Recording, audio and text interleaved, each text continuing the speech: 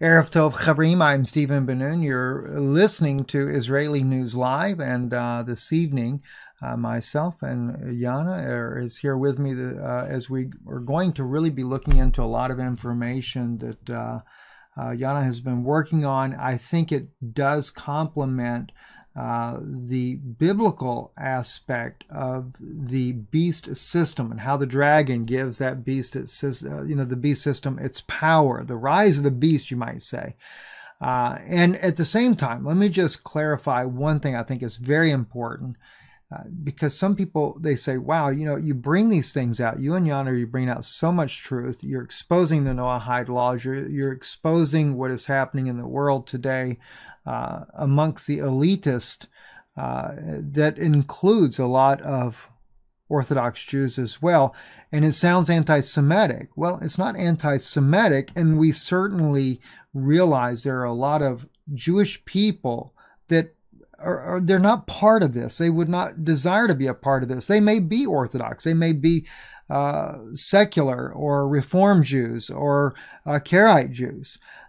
But so the point is to inform the people and to get Christians to recognize what's going on, because it is a new world order, and this is the direction the new world order is going into. So anyway, Yana, what's your thoughts on these things? Yes, it's definitely not all Jews. We shouldn't hate Jews as a race or people. And in fact, we should believe in freedom of religion. We want our own way of serving God. We don't want to be prohibited to worship God our own way.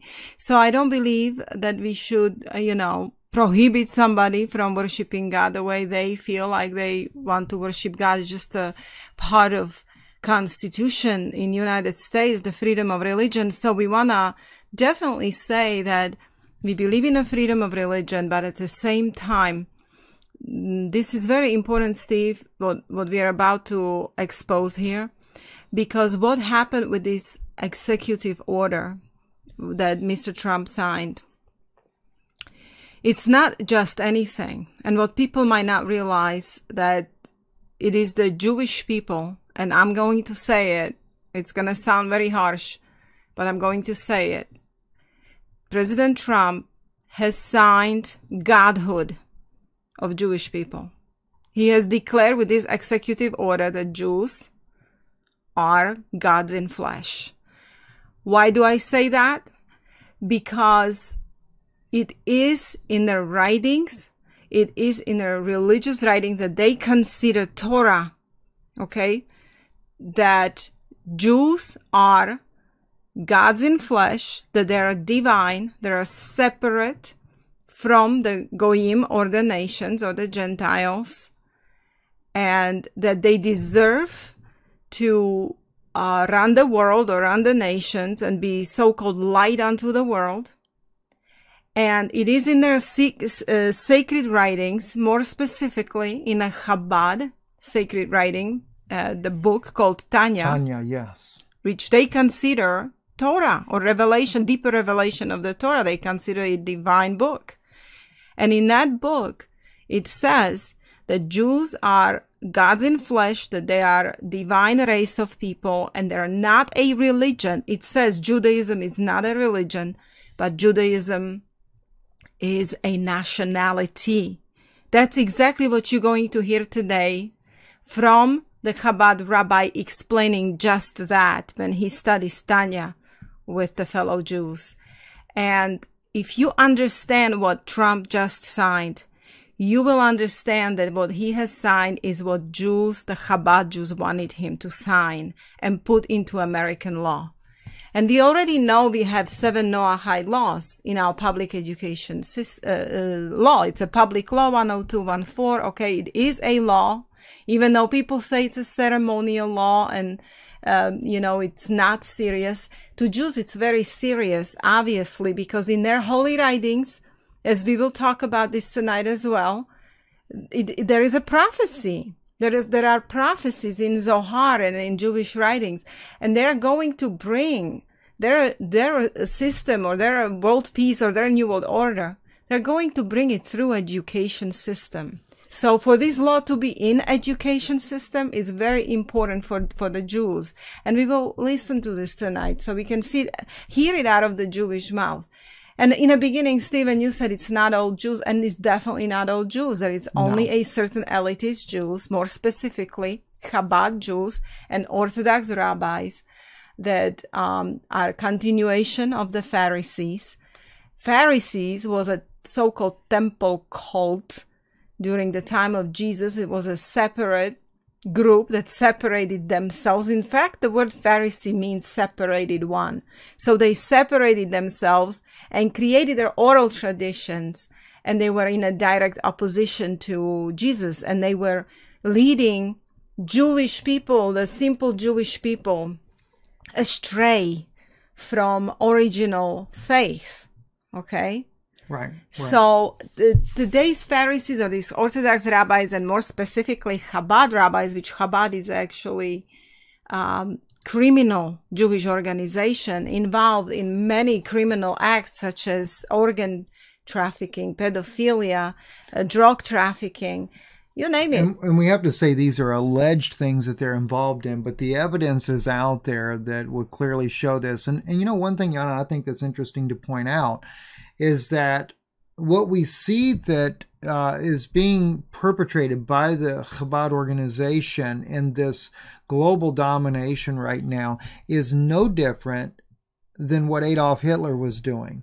And that's the strange thing. Why our Christian brothers and sisters are not waking up and recognizing this. And the sad thing is, and this is why I say we try to do everything we can to get people to realize this is not inclusive of all Judaism and all people that are Jewish because of this. But that's what happened with the German people.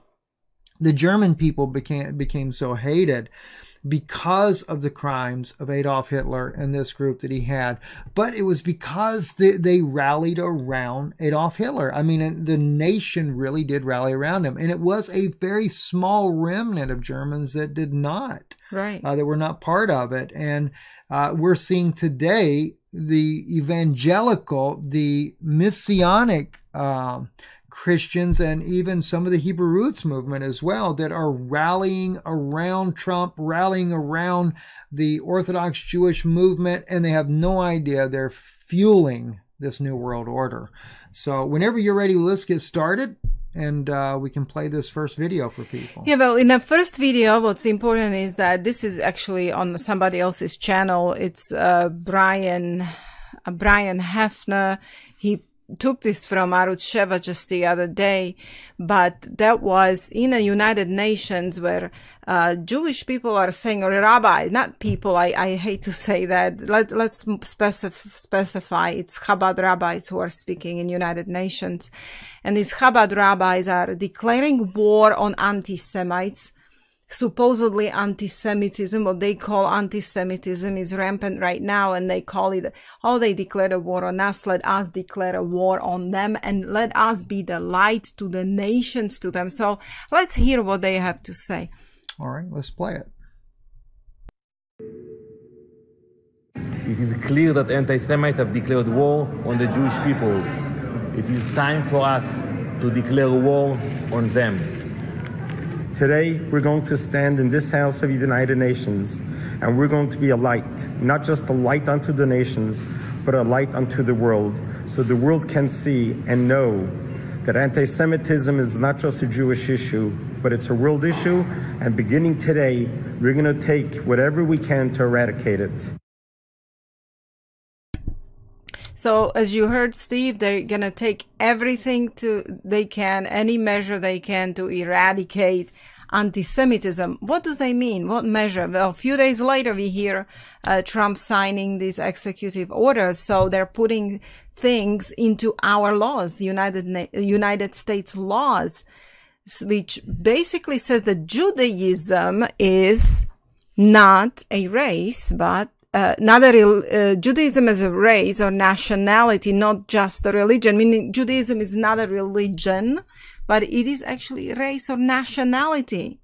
Let me just kind of, for those that may have not have known who this was in this video back here, this was Rabbi Goldstein that was in the Poway shooting where there were several people killed, that has become a very outspoken critic for anti-Semitism, and of course moving this along. And it was the foreign minister DeNoon that was speaking there with him, the Israeli foreign minister for the United States, that they were speaking there together. And when Yana is talking about that they are working for this global order here, taking this to the United Nations, when you see that Rabbi Goldstein, who was speaking there, when he actually spoke after this clip that we saw there, when he spoke at the United Nations, he brings up Rabbi Menachem Schneerson, who is the supposed, they call him the Rebbe, or they also believe him to be the Messiah of the Chabad organization. He quotes him from the United Nations saying that they wanted to basically get rid of the 70 nations. They don't need 70 nations, but they wanted to bring about a Noahide law. And he really pushed the Noahide laws. He called them I forget how they state that. Moral code. Yeah, moral code. Universal moral code for universal peace. Exactly. Yes. And so it's not, what Trump did when he signs this executive order, so many people don't realize this was not an executive order that just said, okay, don't hate Jews on college campuses. This was silencing every single debate that the young people have at these universities, and it's just the first step. But like, for example, you can't say that the Rothschilds now at a college campus created the state of Israel. You cannot say, it would be illegal for them to say that the sinking or the attack on the USS Liberty was a war crime, or to even blame Israel for it, or any of these things here. So it's or 9/11, or exactly 9/11, exactly another inside job orchestrated by the Mossad and CIA in order to bring the United States into the conflict in the Middle East. It's a mess. Right. And soon we will understand why it was so important to these Chabad Jews to declare Judaism a nation and not a religion. I didn't know at the time, Steve, a few days ago, until I listened to a rabbi who is teaching from the book called Tanya, their sacred book called Tanya. Okay. So, this particular rabbi, he is Rabbi Kessin. He has a YouTube channel, Torah Thinking, and when you listen to him, it kind of reveals very interesting information of how Jews think and what is their halakha, what is the way of thinking. And he is saying here, who is Trump? Okay. First of all, he identifies Trump as an Esau. Okay. And as a leader of Esau. And as a good part of Esau, who is doing tshuva or repentance, okay, and who is basically working for the Jews. He says Trump works for them, and he was put in this position of a president only for one reason: to help the messianic process and help the Jews in several ways. So let's see what he has to say. We can start at 106, Stephen, right there. 106:24. Right, let's just listen. And you guys, you can see it on your screen so you'll know where to start. It will be pretty long. So Let's go. Sit back and listen. To his original task, which is to support Yaakov to do the tikkun. As I once mentioned in the Medrash, in the beginning he was Ya'avoid, V'Rav Ya'avoid Tzo'ir, and the older will serve the younger. Then he became Rav Ya'avoid Tzo'ir, he will persecute the younger, and now he's returning to Ya'avoid. So Trump, we see it, which is incredible. Trump is the greatest friend Israel has ever had, which is really unbelievable that's what he's doing. Why? Because he is the Toiv Sheba'esav. He's a messianic figure, and his job is four things. One is to assist the Jewish people to get Israel back. Even though people hate that, what does Israel back mean? Jerusalem is the capital. Unheard of, right? Embassy moves to Jerusalem. The Golan now begins to become Jerusalem. And not only that, they're already saying they want the Jordan Valley as part of Israel. Slowly, do you notice what's happening? That Israel is coming back to the Jews. The territory of Israel is coming back to the Jews. And there's nobody that could stop it. That's his job. The second job of Trump is to protect the Jewish people from the UN, from Europe, right? From all the anti-Semites, people that hate Israel. I mean, imagine Trump came out when, I think it was Omar said, not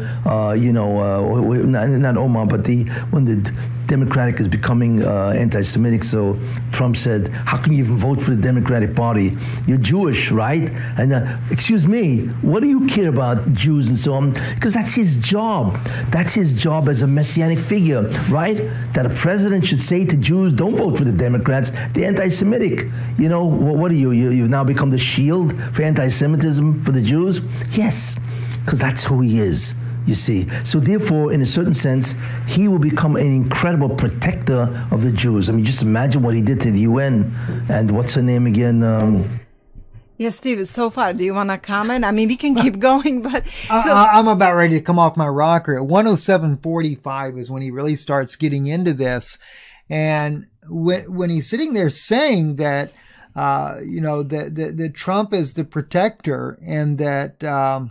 Steve, so Trump doesn't work for United States people, obviously. No. I mean, listen, when he signed the executive order and we watched the video, I wish we had the video right now to play it for the people that they could see it again, just as a reminder. But as Trump walks in to the room, Mike Pence is left out, the Vice President of the United States. Who leads the procession? It is Jared Kushner and Ivanka Kushner, his daughter, and his son-in-law. And they're Democrats. Democrats. That's funny. And they're Chabad Jews. So when Jews. people are saying, oh, the Democrats are this and Democrats are that, well, that's Trump's son-in-law and daughter there that you're talking about. And they are leading the president into the room. Well, being at his right hand too shows that they are the right hand of power. Yes, and he calls them honorable. And also, remember, this rabbi here, Kessin, is a Chabad Jew. So his theology is same as that of Jared Kushner. So he's telling you that Trump was put in a position to protect the Jewish people, to give Jews all the Israel, right? Pass the laws as well. So how does he protect the Jewish people from anti-Semitism, from Europe, from all the anti-Semites, from United Nations and so on? So he's saying that Trump works for the Jewish people. He doesn't work for American people. Now I'll keep listening, Steve, what else he says. Okay. Nikki Haley, it's unbelievable what she did, and so on. Now, she'll be back. Don't worry about it, But it was just absolutely incredible. So that's his second job. This is all messianic. It's unheard of because he's a Toiv Shebe'esav. You see, the third job of Trump, I believe, is to raise America to return the morality. Okay, wait a minute. Did you hear what he said about Nikki Haley? She'll be back? Don't worry about it. She's going to be back. Whatever that means, Steve. Whoa. It's almost like they know. Well, everything is, this person's going to be president, that one or whatever, it's always pre-planned. They know who's going to be in power. And so, and by the way, this is not just limited to the United States. People mix that up. Russia does the same thing. India is doing the same thing. Chabad's got all the power. Right. Of America. That's his third job. Because the Moshe does not want America, right, to be corrupt. That's why he's always saving America. America doesn't realize that. Because America is fundamentally the Toiv Shebe'esav, right? And that's why he brought them the Civil War in 1860. Why? Because they were all Chayav Misa. They were all obligated to die. Why? Because they kidnapped people. That's Misa. You can't kidnap people with slavery, the blacks from Africa. They kidnap them. And that's not what the Torah says. If a person wants to sell himself into slavery, right? Actually, it's not slavery. It's really called servitude. Because he owes money, fine. But you can't. Now he's talking here how America was guilty of slavery, which actually, Steve, I have done some research on this further, and it was proven it was actually Rothschilds, the Jews, right, that were head of the slavery, the slave market. They ran the slave market and made it look like the white Americans are running it, but in the shadows behind all the profits and everything, there was actually Jews who ran the entire process. So it's funny that he is blaming America for it. But let's go to. He keeps speaking of 4 jobs that Trump was picked to do for the Jews. So that's interesting, and I know it's kind of long, but at 1:13 he's going to say specifically. Do you want to hear all the jobs? He's at the number 3 job for Trump. He's going to speak about. Let's go ahead and do all of right. them then. Okay, let's listen. Can't kidnap somebody to do that. This whole comparison is nonsense, you see. So America really, in a certain say, Chayav Misa. You know, you've kidnapped millions of blacks. So what did Bonsham do? It's okay. I will make sure that a lot of you will die. Bingo, Civil War. So that was a kapara for the kidnapping that they did for who knows how many years.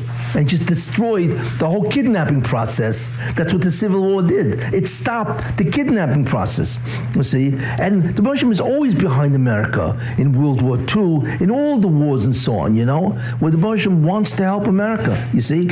And how is Trump helping America? Because Trump is doing something that Obama didn't do, which is astounding. He has replaced 140 judges, you know, that Obama never did. Can you imagine 140 positions which were opened in the federal courts, and he's replaced them with conservative judges. And conservatives are moral. You see, that's unheard of. He's doing that silently. So not only is he replacing the judges on the Supreme Court, you see, which is very important for morality and for religious freedom and values, he's doing that on the federal courts. And nobody's watching. In fact, Trump even said, I want to thank Obama. Right? I want to thank him, you know, and he said himself, I can't even begin to understand why the guy did this, why the guy never replaced the judges. Because in the end, the morality comes from the courts. The freedom of religion, right? And the laws and so on about morality is really judicial. And he has now replaced 140 federal judges. It's unbelievable. You see, incredible. So that's his third job, because the Bonsham wants America to become moral again, you see. And that's why God is always concerned about the health, so to speak, of America. In any case, and then the 4th job of Trump is to make America great. Why? Because the greater America, it's not America that becomes great, it's the Tov Shebe'esav that becomes great. And the greater the Tov Shebe'esav becomes, the good part of Esav, the greater will be its influence over Israel. Because everybody's going to run to be a friend of Israel because America loves Israel. You see, that's why America has to become great, in order for Israel to become great. And that's the deal. You want to help my Jews? God makes sure. You want to help my Jews, right? You will always rise to the top. And that's why America's rising to the top. Because they want to help Israel and allow Israel to expand and to become an incredibly great nation. And Israel is doing it. Do you know Israel is the 11th greatest industrial nation based on the UN statistic? You believe this? A nation of 9 million people beat the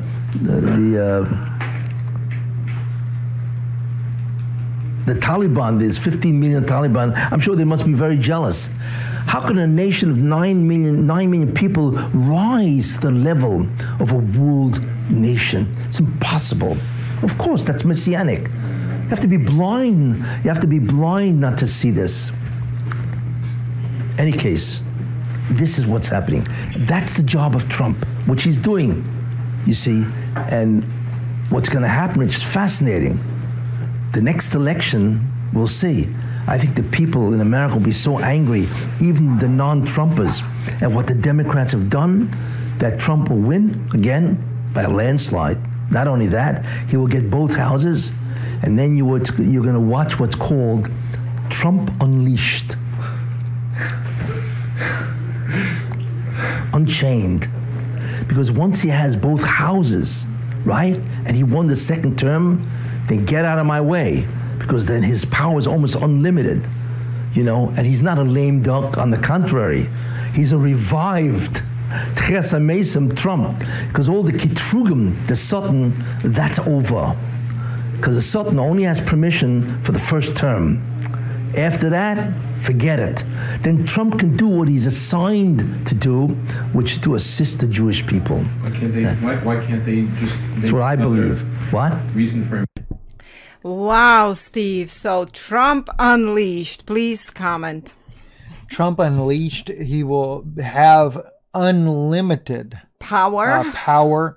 And he can will have do- both houses. He can Yes. do not just the fact that he says he can do anything he wants to, but it's going to be completely in favor of the beast system itself. Right. He specifically said these words that Trump can do what he is designed to do, which is to assist the Jewish people. And now, what did he sign? Yeah, Jewish people are a nation. You see, that was a very important step. Well, you know, I'd have to say this is also one thing that Chuck Baldwin said when he was on with you the other day. Chuck said that the education system was actually a strategic move because the older people, middle-aged and up, are already strong supporters of Israel. So they have that. We can see that with the polls. We can see the evangelical movement and everything behind them. But as Chuck pointed out, in the education, the younger people coming up, they don't hold the same values that a lot of the Christians actually have had. Right. So Chuck pointed out that it was a strategic move on the president's part, which actually being influenced by the Israeli lobby, to put these in education. But not just that, we know it's from the Jewish lobby because, as you've pointed out before, there right out of the mouths, or actually I think out of the book of Tanya, is that to control everything, they're using the evangelicals, they're using education, and it was one other. They're using Freemasonry. Freemasonry. Okay, those three they would use to gain control. We will show this at the end. Okay, all right. I'm jumping ahead. I knew it was in my mind, and I wanted to share that though. No, that's okay. But this is incredible because as American citizens, let's not even talk as Christians or believers in Yeshua, Jesus Christ. Let's just talk as American citizens.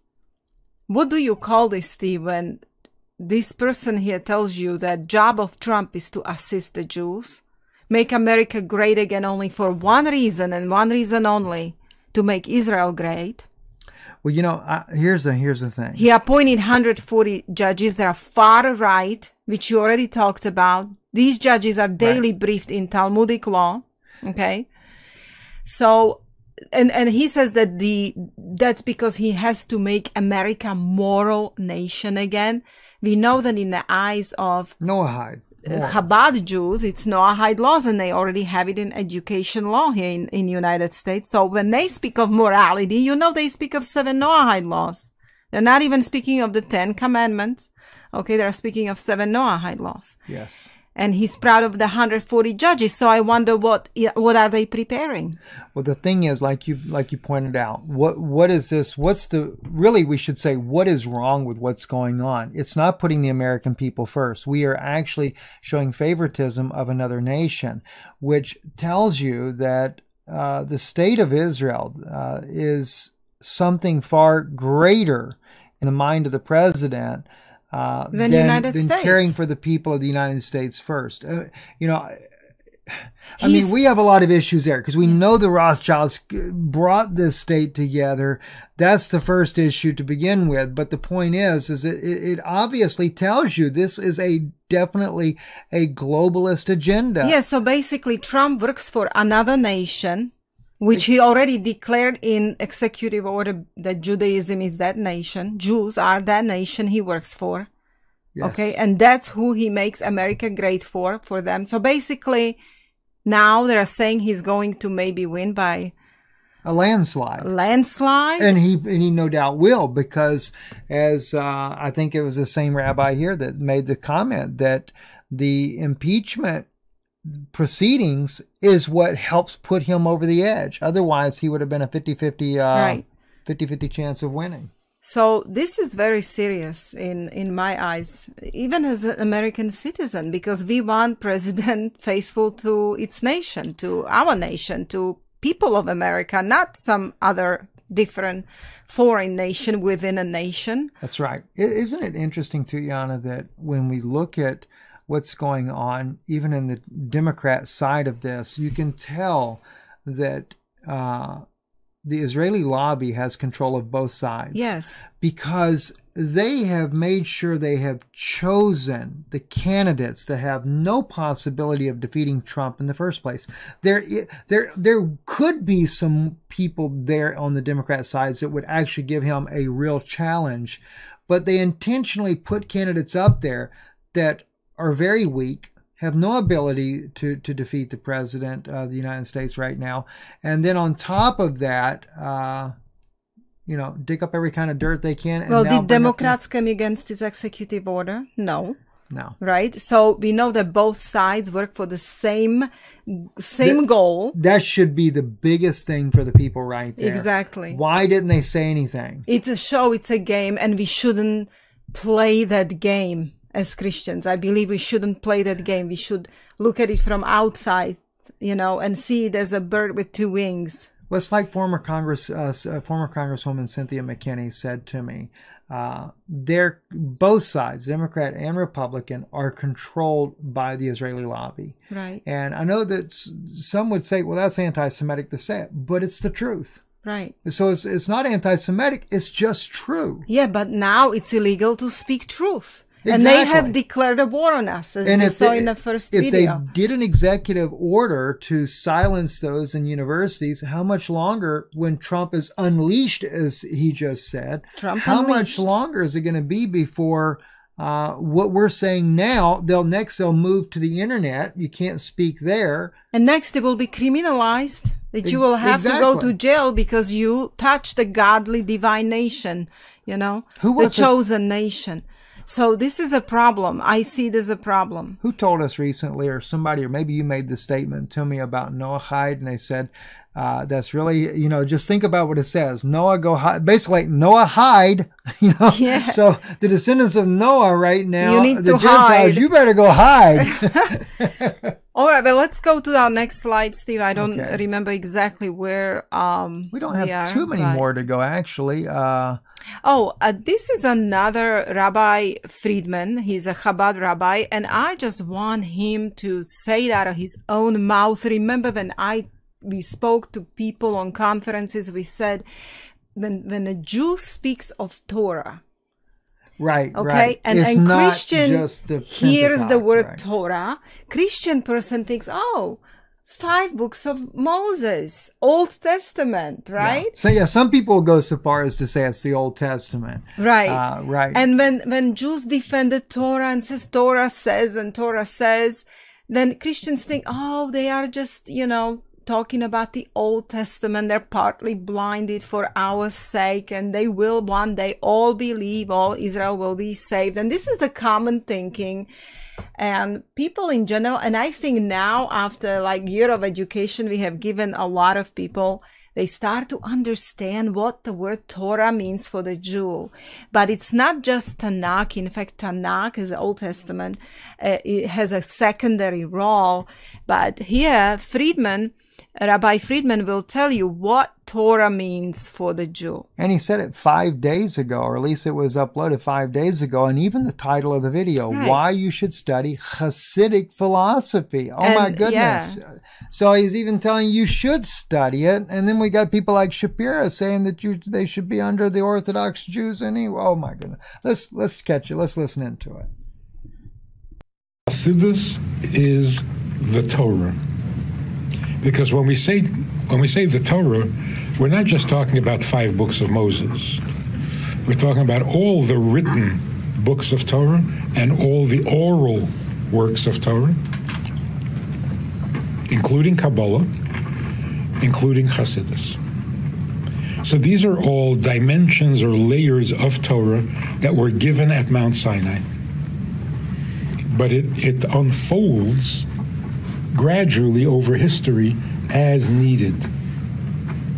So when we need a deeper, stronger connection to God because of the suffering and the time lapse since the giving of the Torah, another dimension of Torah becomes available.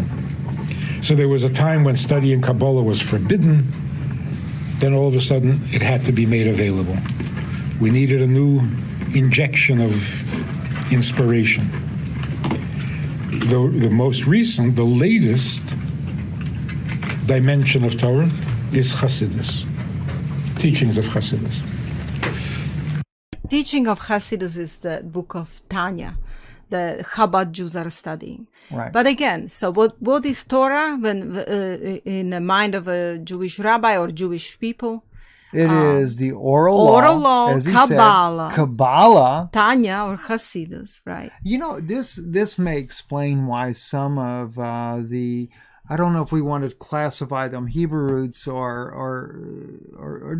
I should say different groups that are similar to that are trying to go back and really embrace the law itself. They are going this deep into it. That's why we see the elements of Kabbalah and Kabbalistic ways and oral law and Talmud and things like that. And they're crept teaching, into the church. and they're in Talmud, right? Oral law is Talmud, basically. Right. Mishnah and Gemara. Mishnah, the Midrash, Gemara. everything. Yeah, exactly. So the writings of the sages, and now they take their traditions and they're teaching them as truth to Christians. And do you know that, Yana, you just dealt with that. Melchizedek yes. being Shem. That's Jewish Talmudic teaching. Yes. Okay. And that almost caught me off guard on that one. But because here's what's funny. Paul is really they give him HEW, you know what, over the fact that he says that, he talks about there being a new covenant. We read the book of Hebrews and the Messiah was after the order of Melchizedek, which would be a new covenant, not after the order of Aaron, the Levitical law. So not even talking about Talmudic law, but even Levitical law. All right. Now, oddly enough, in the Dead Sea Scrolls, the Qumranite community, who were very faithful law keepers as well, they were not Torah they weren't Talmudist, but they were law keepers. Yes, like they specifically in the Hebraic language said that the Messiah brings a Brit Chadashah, that is a new covenant. And it would be a Melchizedek covenant. That's amazing. And he did. Let's go to another slide, Steve. All right. Yeah, we're getting close to the end here now. Oh, well, here we're going to spend some time. Okay, yeah, we got several clips in this in the beginning, when I told you that by signing of executive order, President Trump has signed godhood of Jews. Why do I say that? They see themselves as gods, as a divine race, as different from Goyim. Yes. And I don't have all of the rabbis tonight, but we are preparing a compilation of many rabbis and Jewish people who speak out of their Judaic teachings, how they believe, what they believe about Gentiles. And there you will see it is a very serious teaching that Jews are gods in flesh. They're not only part of God, but they're gods themselves. And that's what Tanya teaches. And Tanya teaches specifically, as you will hear these rabbis speak, that Judaism is not religion, but Judaism is nation. And that's when I heard that, Steve, I knew that this executive order with this Jared Kushner, Chabad Jew behind Trump, this was pre-planned. This is another level of their interference with American people, using of American people, and putting their Noahide laws furthering Noahide agenda. Okay, so this is the name of Rabbi. Let's go down. I think hold on. Did I? This is Likutei Amarim. Lessons in Tanya by Likutei. Okay. By Ben Zion Krasniansky. I'm sorry, that's his name. Okay. Ben Zion Krasniansky.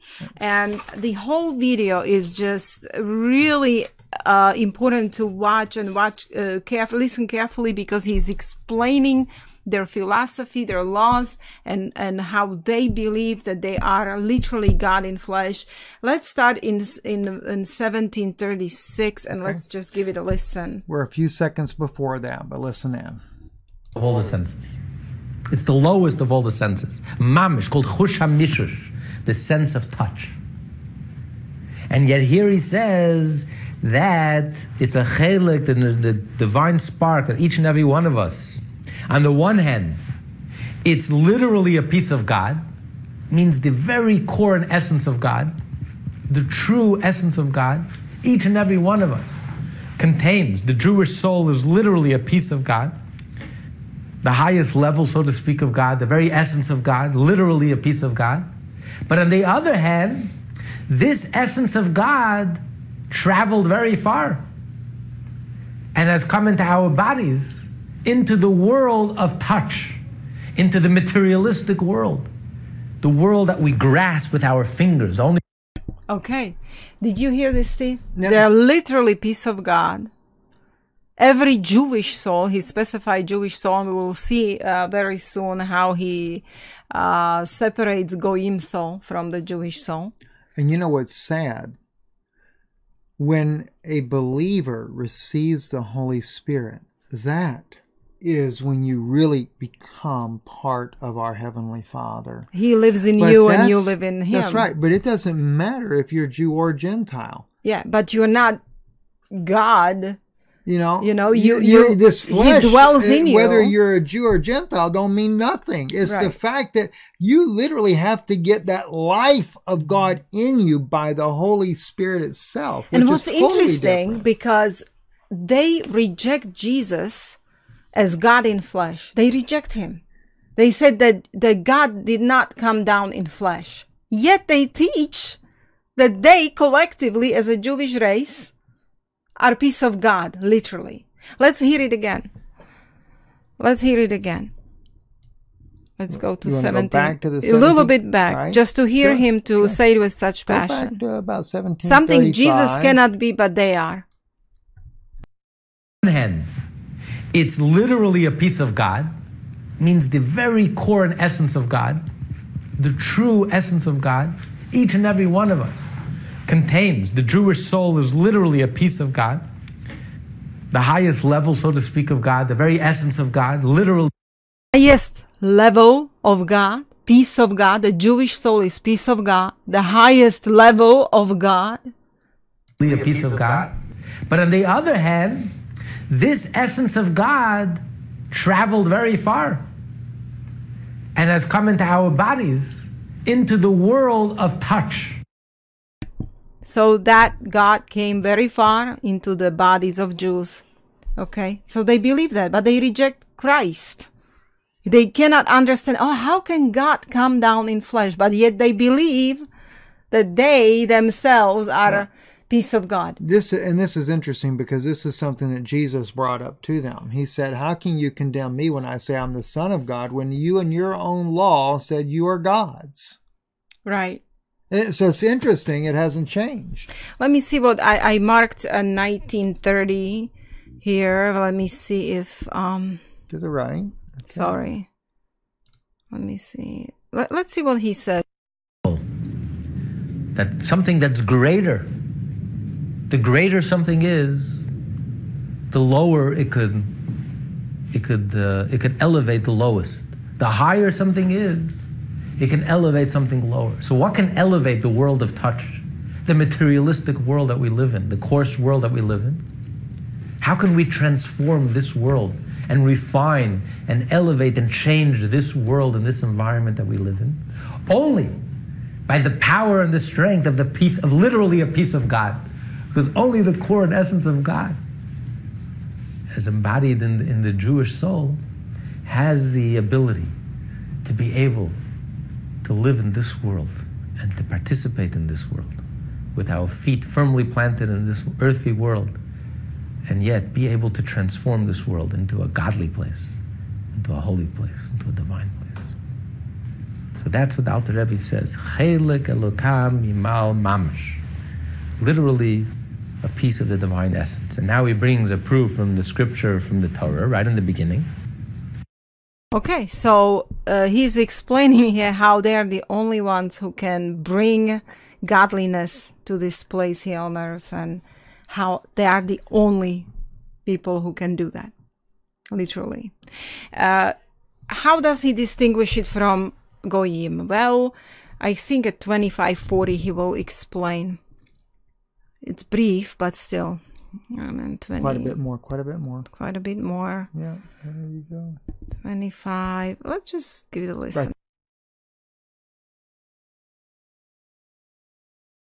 You're giving a piece of yourself. When you're giving a piece of yourself, you run out of air, you run out of energy very quickly. So that's true for all humans? No, we're talking about specifically the Jewish soul. This is specifically the Jewish soul. This is what makes us Jewish. We have a Jewish soul that's different from a non-Jewish soul. Okay, did you hear that? Wow. Okay, that's specifically Jewish soul. That's what makes us Jewish. That's different from non-Jewish soul. I would like to ask him a question. Yeah. Seeing you and I both come from that background as well, are you that special soul as well? Well, this is the thing, Steve, that... I know I'm being a little silly right now. But well, we spoke today with our sister in Christ. She is Jewish. She's a Sephardic Jew. She believes in Jesus Christ. And she is watching what's happening. And we have decided, Steve, they have stole identity of the Jewish people. Yes, this particular cult have stolen identity of Jewish people. Jewish people, as originally, the seed of Abraham, this little remnant, tiny godly remnant that believed on a seed, they were supposed to tell the world about the Messiah and tell them how much God loves every human being on this earth, and that we are all equal. Remember when apostles were arguing who is greater? Yeah. Well, the thing is look at the message of Jesus to begin with. His message as a Jewish person to begin with, was completely different. Sure, he came to the Jews first, but he did not cast out the Gentiles as a result. And he did not look at them as some kind of a lower soul. It's one shepherd and one flock. One flock. And everybody is precious and everybody is the same. And we all have one God and we are one people. And there is no difference. God is not a respecter of persons. This is what well, let's look at it like this here. Right? Face it, this is the truth of the matter. All right. If we believe the story that when Noah went on board the ark, right, God said that he, his wife, his sons, his daughter-in-laws, they were all righteous and they were saved. And from these people here, this earth was populated. Right. Okay, so there's no difference. Now, let's see what else. He keeps rambling about the same thing a long time. At 39:30, he will say something about we are the only people in the world. Hold on, 39:30.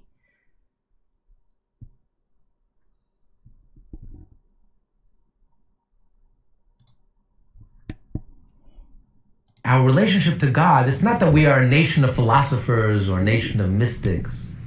The Jewish people's relationship to God is like a parent-child relationship. We're called the believers, the children of believers. We inherit our relationship. We are the only people in the world that have a biological connection. We are the biological children of the original Jews, of Avram, Yitzchak, and Yaakov, and Sarah, Rivka, Rachel, and Leah. Lahavdil elef avdos, the Christians today are not the biological children of the original Christians. Muslims today are not the... See? Always okay. Jewish supremacy. But see, the thing is a lot of this is false in what he's saying in the first place, to say that they're not the biological children. How does he know? Right. There are many Christians that are biologically connected to Abraham as well. Even if it's through Ishmael, they're still connected. It doesn't.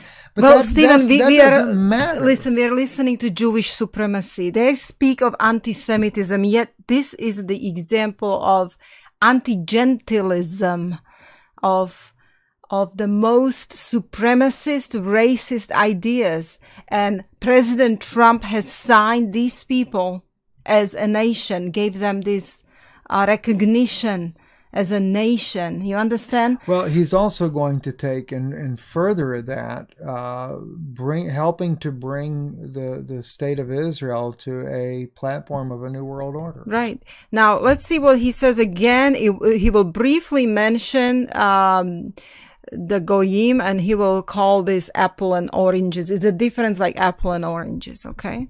Just a second. 44. Conversion is almost like a DNA transformation.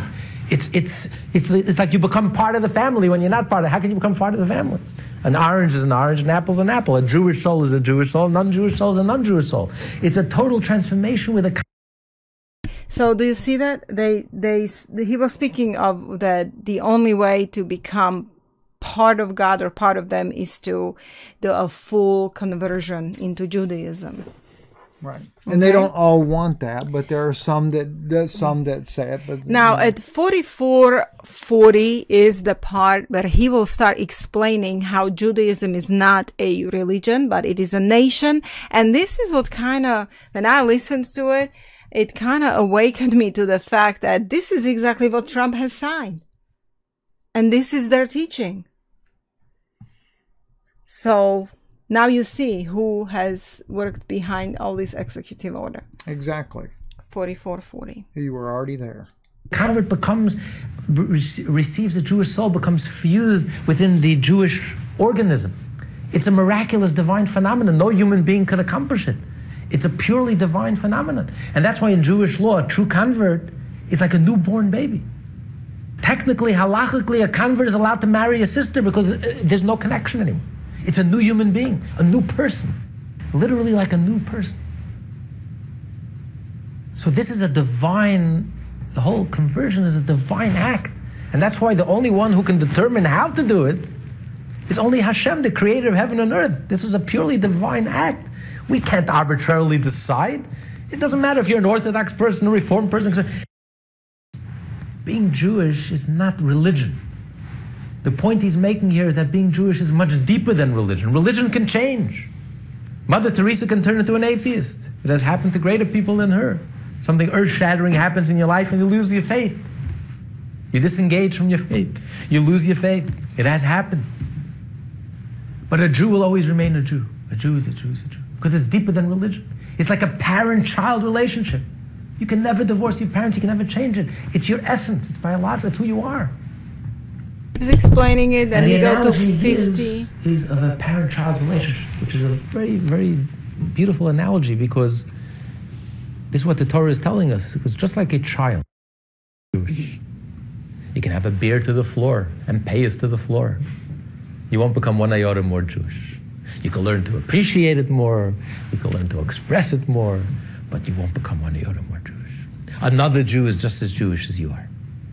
And if you truly understand this chapter in the Tanya, you truly understand the basics, the essence of the whole Hasidic philosophy, the essence of the love of one Jew for another Jew, the essence of the respect of one Jew for another Jew, how there cannot be any condescension or any looking down or any sense of superiority, one Jew towards another Jew. That every Jew is Jewish, because if one Jew looks down at another Jew, if a Jew thinks I'm so holier than thou and I'm so religious and so pious, and the other Jew is not religious, and the other Jew, and you look down at another Jew, what does that reveal? That reveals that religious, pious Jew is clueless, has zero understanding of what makes him Jewish. He confuses Judaism with religion. He thinks that what makes him Jewish is the 100 pages of Talmud that he studied, his dress, which is all external, all... fact that Okay, do you see how he speaks that Judaism is not religion, it's a nation? Every Jew is a Jew as a Jew. They have special love for each other. The whole focus is genealogical. Yeah, exactly. It's basically a worship of a race. It's a supremacism about he made it all about the race, and Trump signed it. And that's the sad part, Steve, that they cry anti-Semitism while they're anti-Gentilic. And let's keep listening a little bit more to this supremacist philosophy. No understanding, no love, no appreciation of another Jew, a fellow Jew. No understanding of the richness that we have inside of us. That we have a piece of the divine essence. And the reason the Jew does a mitzvah, 5630, Jew comes from essence of God, 5630.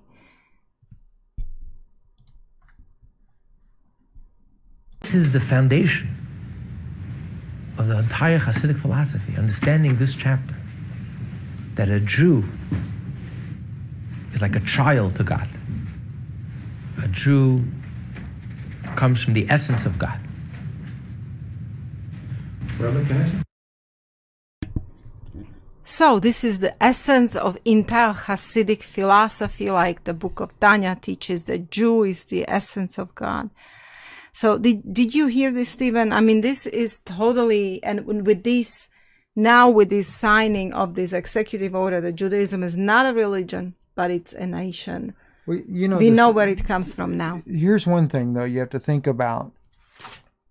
When the Jewish people, they get upset with Christians because they say, well, you Christians say that unless we believe that Jesus Christ is the Messiah, we're lost. I mean, in a lot of Baptist theology, that's exactly what you would hear as well, that if you don't accept Jesus Christ, you're going straight to hell. That's been more blunt there.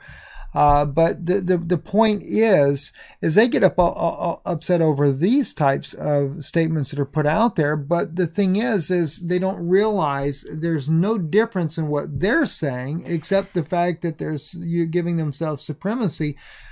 And it was actually a lot different, really, because in the supremacy they give as being that you are Jewish by nationality, by birth you're Jewish, that this gives you some precedence over any other person on the planet. They don't, if you'll notice, even in some of the verbiage, not just necessarily what you've played here, but we've heard it before as well. It doesn't matter if the Jewish guy is a bad guy. We've got recordings where they have said that the bad Jew, the worst of the worst Jew, is better than a goy. Right, it's better than any goy. But there is a difference, Steve, because they themselves are creating this New World Order with headquarters in Jerusalem, and they are putting in laws, and they want to execute those laws.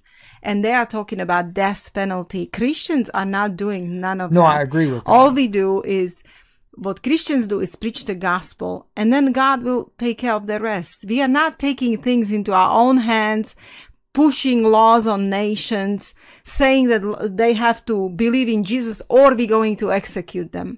Exactly. Okay, so there is a huge difference. They are taking things into their own hands, thinking they're supremacy race, some higher race than anybody else. Peace of God. He was just explaining here that it doesn't matter that you don't study Talmud. You're a Jew. Right. You are essence of God. You are God on earth. Because you are a Jew. Okay? So, and he says that's an essence of Hasidic philosophy, Chabad philosophy. Well, this tells us too, though, Yana, too, that a new world order is definitely coming. And the Jewish race is going to be in charge of running the entire globe. Exactly. Let's go to another video. All right. Well, we have actually two left, and you've only got a couple of little sections. Right here, this particular rabbi, Aaron Raskin, I think is his name, Chabad rabbi, he will tell you at the end of his entire presentation here about Noahide code. I don't know which video is this, Pius. Okay, I think that's the one when he says, Stephen, that at the end Rambam teaches that the entire world will come back to God through Kabbalah knowledge. Okay, through Kabbalah knowledge. So this is what that's why they are unleashing Kabbalah. Like Ginsburg wrote this book, Kabbalah and Meditation for the Nations. Right. The rabbis now gave they approved to let this go to public. let the Kabbalah go public, and they're unleashing the Kabbalah. And Kabbalah is connected to technology. They're intimately connected. Yes. To this coming 5G, 6G, and higher technology and AI technology. Right. Okay. Right. As we will actually teach on this, we are preparing teachings on this. How is it all connected? But that's what they're all speaking about. He's going to talk about the Messianic age, the last days when everybody will come to knowledge of God through Kabbalah. And keep in mind too, as you guys listen to this, the Orthodox community does not believe that the Messiah can come until they enforce the Noahide laws. That's another Chabad teaching. Exactly. Why do you think that Schneerson and Chabad organization put Noahide laws into the American law system? And pushing now for the United Nations, and of course they're doing it globally. And Vatican has agreed to it as well now. Exactly. And a lot of the Vatican's daughters, evangelical Christianity, Protestant Christianity, came under the umbrella of Vatican. And pastors are making it look like it's no big deal. Exactly. Well, it's all prepared. They're planning it. You see, without Noahide laws, their Messiah cannot come. And according to Chabad Hasidic theology, their Messiah will enforce Noahide laws through death penalty. Exactly. If you don't go under Noahide laws, you die. So this is what they preach. This is what and Trump is working for Jews, as you heard it yourself through their own mouth. Exactly. So let's see what this one has to say. One good deed, on the other hand, putting a nickel into the pushka, helping an old lady cross the street, bringing your mother a cup of coffee, studying some Torah or Bible. If this is the correct video now. Okay. Let me see. Let's go. No, it should be, right? Or it was this. You had it marked exactly here at the 3846. Do you want to go to the other one instead? Yeah, go to the other one. Let's see what the other one says. But I think that I didn't have it marked right there. I think we moved it. Go ahead. That's where he's gonna say that this one he's just basically saying that Noahide laws are already in a law system, and they are so proud of it, Steve, and they speak about how Noahide laws came through to the United States law, education law. So they know it's serious, yet our pastors here don't even pay attention to it. Right. Let's listen into this one. I do want to conclude by saying that on March 26th, 1990, the Noahide laws were officially recognized by both houses of Congress with the passing of Public Law 102-114 of the 102nd Congress.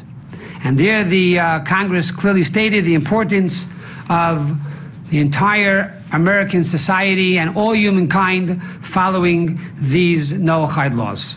So our hope and prayer is that Mashiach himself will come and deliver this speech in front of the UN, in front of all the United Nations, all the nations of the world, and to inspire them to follow these 7 Noahide laws, and to see a world that when we will beat our swords into plowshares, and the world will only know from peace, hope, joy, and tranquility with the coming of Mashiach speedily in our days. Amen. Okay, so you see what we just talked about, that according to their theology, it is their Moshiach that will come and enforce Noahide laws. And now he cited Isaiah, prophecy of Isaiah, for the peace, where there will be no more wars. Well, you know, the thing is, too, Yana, that's really important is when we see so many ministers today and other commentators that are downplaying the Noahide laws that have been put by both houses into the education bill there, or education law, as he cites it there. but the Chabad organization doesn't downplay it. No, they take it very seriously that this law is already in United States law system. Exactly. Okay, Exactly. They see it as an achievement, as a progression toward their Messiah, which will be Antichrist. Okay, Steve, so how about this previous video? I'm not sure what happened here. Where is that marking? Did you have it marked in your book by chance? No, I had it on the email. So Okay, Steve, so let's listen to this man who will say that everybody will study about God through Kabbalah. Okay. Cookie. That one little blessing, that one little mitzvah can bring salvation to the entire world. So we hope and pray for a world of peace.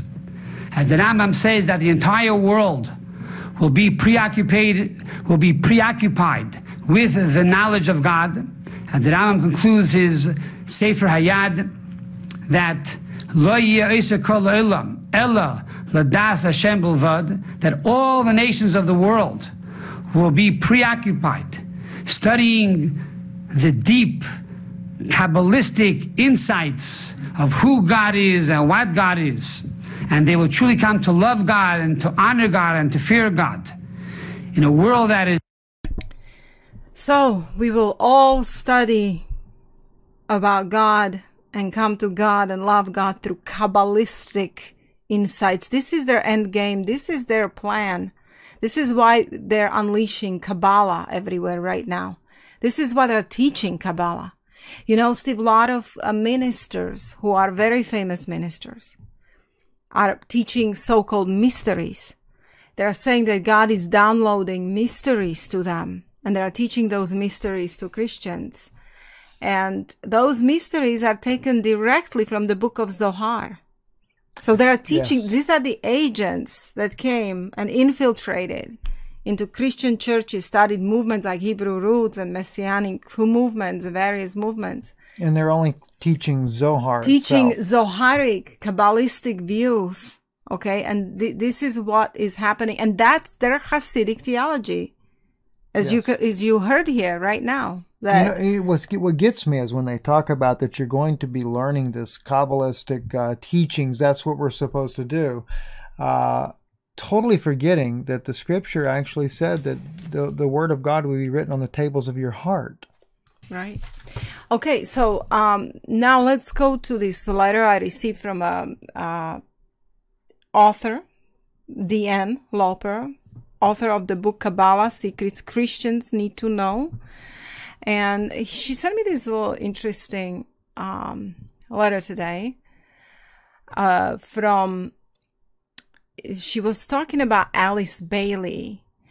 And she says she's considered in the occult world the mother of the New Age movement. And she was the head of Theosophy, which Kabbalah is often compared to Theosophy. And her husband, Foster Bailey, was 32nd or 33rd degree Freemason, which is also Kabbalah. We know that Freemasons are Kabbalists. Yes. We know that Trump is a Freemason. He's not Christian. He is a Freemason, and he did receive his Kabbalatry award. Now, let's continue. When she was head of Theosophy, she founded Lucifer Publishing Company. Then they changed the name to Lucius Trust, which operates out of the United Nations. So here is her prophecy, and here we go. Well, DeNoon notes in here, she did not include it in her book, but this is where it is here. The three main channels through which the preparation for the New Age is going on might be regarded as the church, the Masonic fraternity, and educational field. This is what DeNoon was talking to me about. What's interesting, they're coming through education fields. Okay, that this is a prophecy from a long time ago by Satanists, by Kabbalists. Alice Bailey, three main channels through which the preparation for the New Age is going on might be regarded as the church. How interesting. The church will cooperate, Masonic fraternity, which is Freemasons, and educational field. And we know that Noahide law comes through education, and Trump's executive order is on educational campuses, right? Then she, in her book, which is the book called Kabbalah Secrets Christians Need to Know on page 140. She's citing here. This is in the highlighted portion at the bottom. Right. She's citing here from chapter 11, page 140, from another leader of the New World Order called Jeremy Rifkin, who said evangelical churches will be the chief instrument to bring about New World Order. She said, she cites there, some Christians know that Satan is forming a world government, New World Order, which he plans to rule from modern Israel through the coming false Jewish Messiah. What most Christians don't know is that the apostate church will not only be a partner in this New World Order, but is even now working toward its creation. Evangelical churches will be the chief instrument to bring the New World Order to birth. Evangelical churches, and we see that who is behind Trump? And the evangelical churches. Look at Paula White and all these others who are behind Trump. Right? John Hagee, who says that Jews don't need Jesus. Mark Biltz, who says that if Jews called on the name of Yod He Vav He, they're saved. That, in other words, they don't need the Son of God. They don't need to believe on the Son of God because they have Yod He Vav He.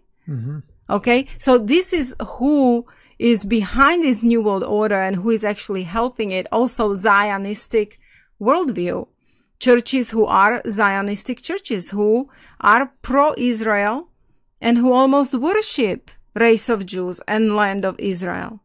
You know, when you quoted this part down here at the bottom that's in yellow there, this is actually a quote in DeAnn's book by Jeremy Rifkin, The Emerging Order, on page XXX. Yeah, I would like to show where people can get that book. When you go to our website. Yes, When you actually go to our website, IsraeliNewsLive.org. And you go to our channel. You click on our channel. Unfortunately, it's not under the bookstore. We thought it was supposed to be there, but we will get that fixed as soon as we can. Let's tell them slowly. You go to our channel. And click on our channel. You'll go down and click the one on Friends. And then down here it says, please take the time to check out DeAnn Lauper's book here, Kabbalah Secrets Christians Need to Know. When you click on that, it'll take you straight to Amazon. Exactly. And it's $9.99. Really informative book. She has refuted Kosher Pig, A Return of the Kosher Pig book by Itzhak Shapira.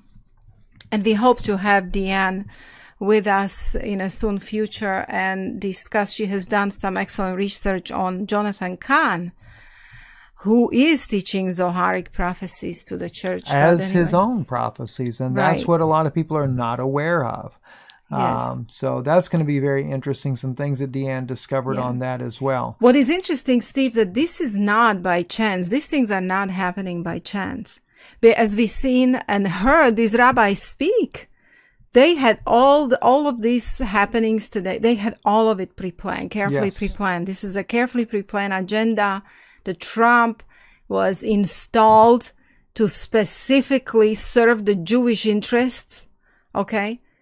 These Noahide laws are in the law system of America now. Now they have executive order, and Judaism is not a religion anymore in the United States. It's classified as a nation, which we know it's a Hasidic theology from the book of Tanya, as we heard. That's exactly right. And now they said that they unleashed Kabbalah upon the nations, and Kabbalah is a Jewish voodoo or a mysticism. Okay, it's not the word of God, but it's Jewish mysticism connected to very evil technology that was given to humankind by the fallen angels. And we're going to talk about this in a soon future, because we studied the book by David Bakst, and we were just blown away to hear what they have in these writings, and in a book called Kol HaTor, The Voice of the Turtle Dove, when they describe even to the point of generation, which generation is going to the last generation before their New World Order out of Israel. Okay, it's a Generation Z, and these are our children, Steve. Yes, and of course the Kol HaTor, you're not going to be able to get this book here. It's a very ancient book there, but it is sourced in the book that Yana is talking about. And heavily sourced. Yes, very much. It's a 2-volume book. Well, we're going to do a specific we'll go show into on that later. one Yes, later. But yes. anyway, I think it's time to wrap it up. Yep, we've kept you for a long time. Listen, we appreciate you listening to the broadcast tonight. Share it with your friends and with your family members there. And of course, our website right here, if you want to help support the work that we do here, you're able to do so. You can donate right there online. You can actually just click there where it says click here. You can donate online. Also, our mailing address is right here as well if you prefer to do that by mail. And don't forget as well, Patreon, Israeli News Live on Patreon. You can support the work there. We load there from time to time, normally just things that we don't necessarily load up here. And it'll be a blessing for you as well there, and gives you another way to help support the work. And BitChute, everything Israeli News Live, you can find us. Anyway, thank you for listening tonight. Blessings to you, and